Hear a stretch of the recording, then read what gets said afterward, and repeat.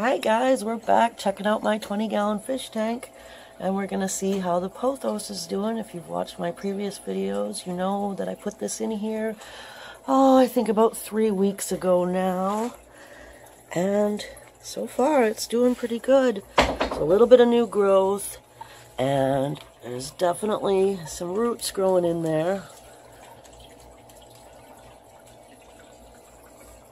And that's down into the substrate too. There's probably more roots down there. Although I don't know, because it kind of looks like the stem that's actually in the substrate is rotting away. But, like I said, great roots here, so I'm not concerned. The pieces in the filter are doing good too. But not as much root growth, but definitely some. I'm not going to pull this piece out because it goes down into the aquarium as well. What I'm most excited to show you guys is this little piece that I just tossed into my tank. Now, I didn't think this piece was going to make it, but I just tossed it in the tank anyway. And it had brown spots on the leaves, which the snails ate away.